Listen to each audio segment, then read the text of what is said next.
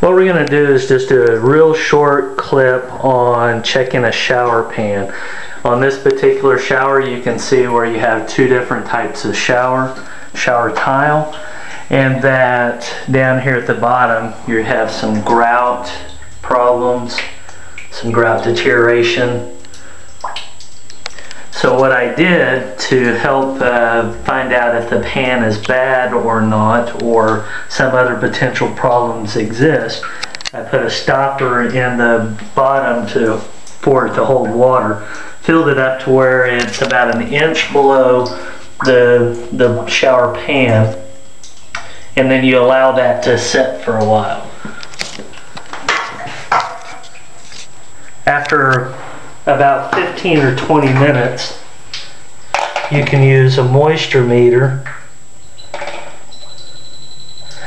to see if there's moisture below the tile or below the carpet outside of the shower. You can see where you have elevated moisture levels underneath the tile right next to the shower.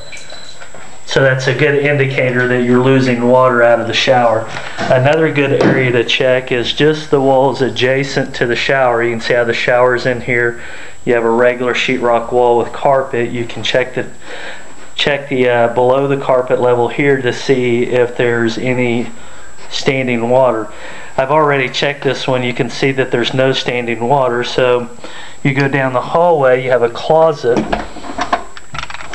adjacent to the shower as well.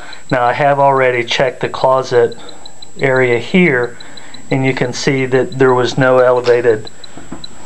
there's no moisture coming out from around the pan. So what I did was go to the third wall adjacent to it, where there is another closet. Come in here, and again, remember the shower is directly to the other side. You lift the carpet carefully without tearing things up, and you can see that there's standing water here adjacent to the shower. Another good indicator that the shower pan is leaking and needs to be further evaluated by a plumber. The cost of something like this is somewhere right in the range of about $2,000. So as an inspector, it's a good idea to be able to check your tile shower pans in this manner.